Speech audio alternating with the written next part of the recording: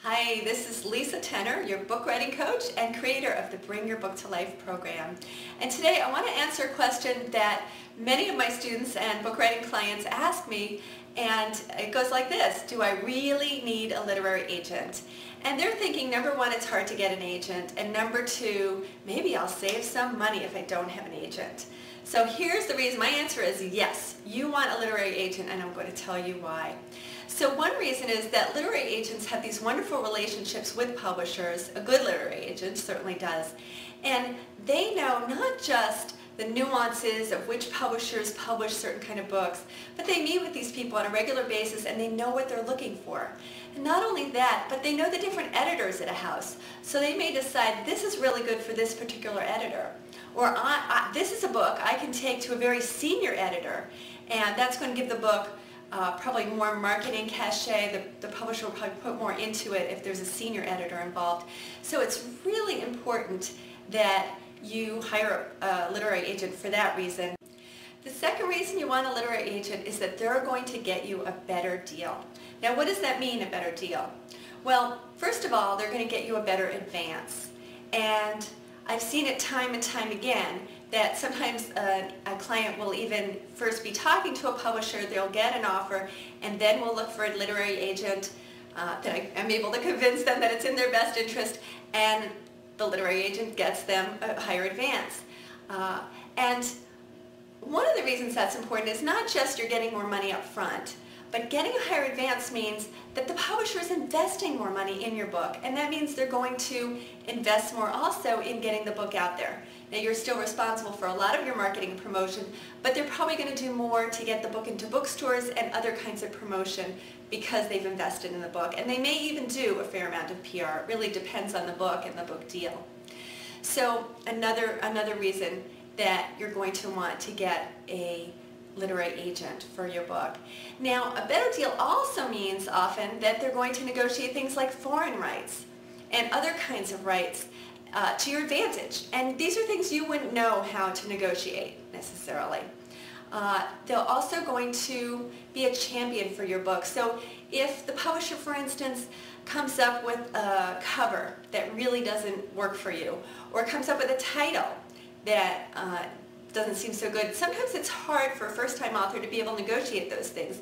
And the publisher is the one who has the right to make the final decision. But if your agent's involved, they're often able to convince the publisher that maybe this isn't the best idea and they can offer some other solutions.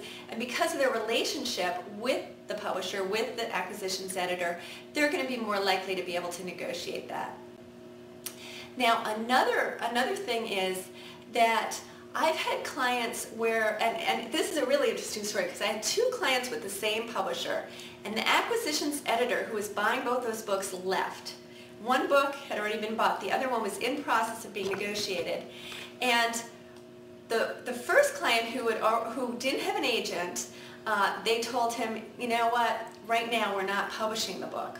You know, the acquisitions editor was gone, that person was the champion for that book, and they said, sorry, we're not going to publish it right now, maybe we will in the future.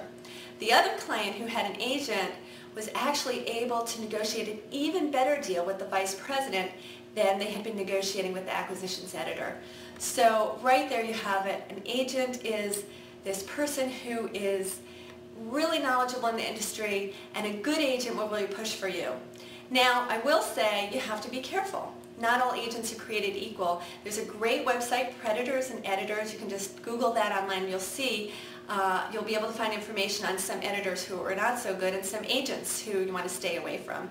And you can also talk to people who've been with certain agents and ask them their experience. That's always a great way to get a sense of an agent. I always work with my clients and talk to them about the agents that I think would be good for their book, and I help them pick someone who's a good match for their goals and somebody that I think highly of.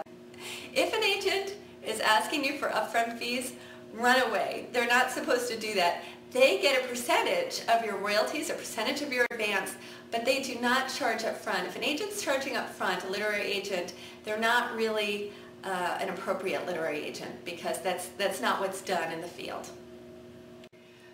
Best of luck with your book and your book proposal. I hope you find the ideal literary agent. And let me know how I can help you.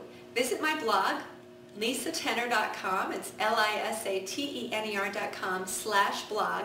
And feel free to ask questions as comments on the blog, and I'll be happy to answer your book writing questions, your book proposal questions, your publishing questions, any of that. And also, I'd love to help you with your book proposal or to find a literary agent or even with your book writing. So feel free to contact me if you need some help. Thanks.